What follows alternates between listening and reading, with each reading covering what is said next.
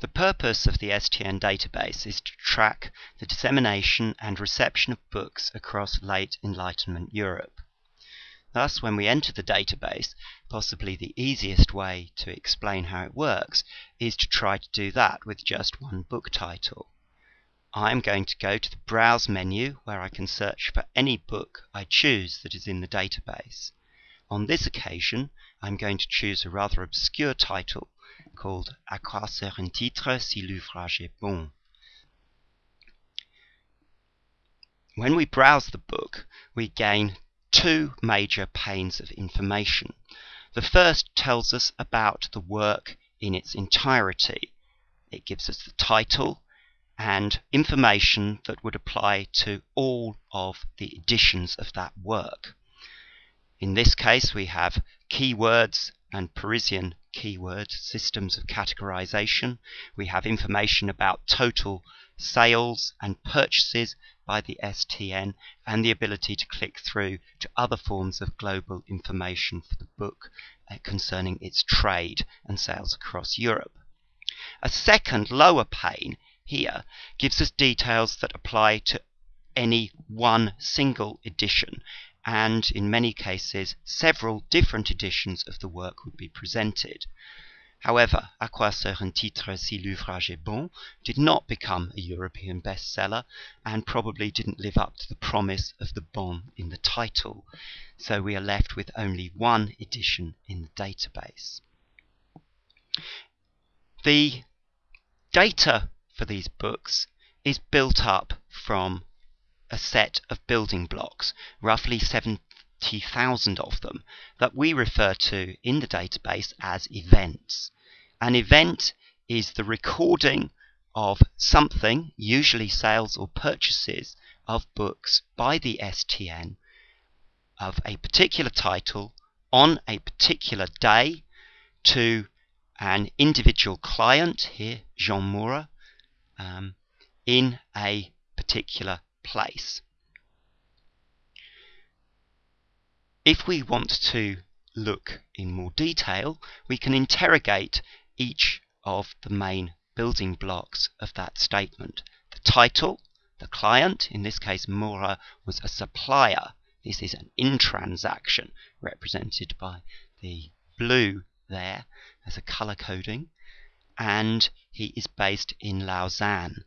Using the Browse menu, it is in fact possible to interrogate all of those things: books, clients, and places. Let us therefore interrogate Jean Moura, clicking through to where we would find him if we browsed him as a client. The information given here about him corresponds in many ways to what we have with the books. We have a series of panes. The first pane gives us the basic information, his name and various details about him professionally.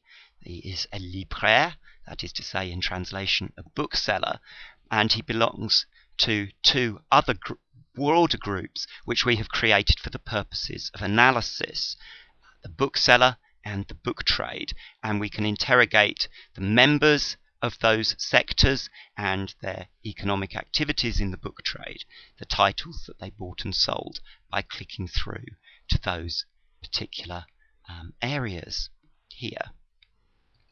If we go down to the second pane, we find a load of information about him from the archive.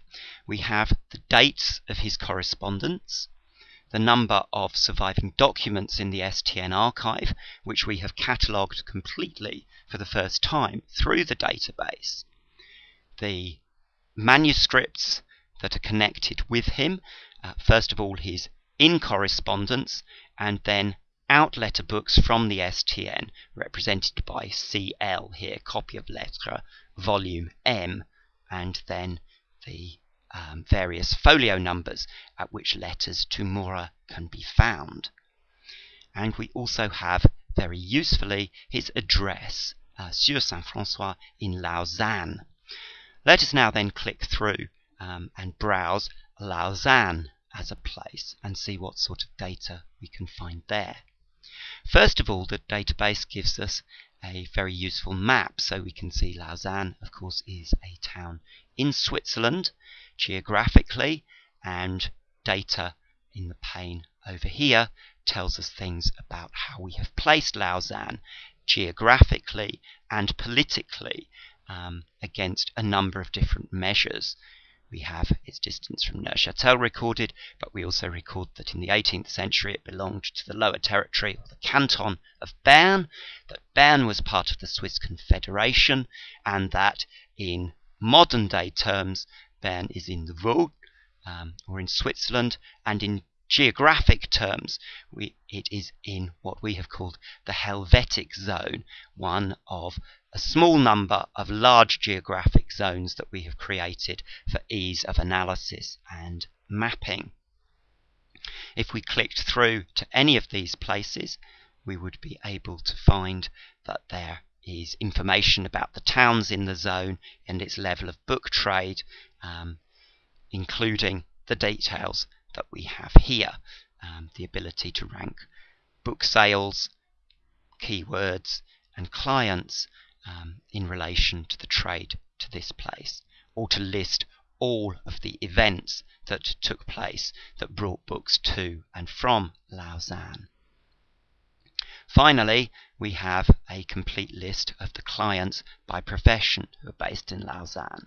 Lausanne being fairly close to Neuchâtel and an important Swiss town, we find that it has a very large number of clients in a wide range of trades.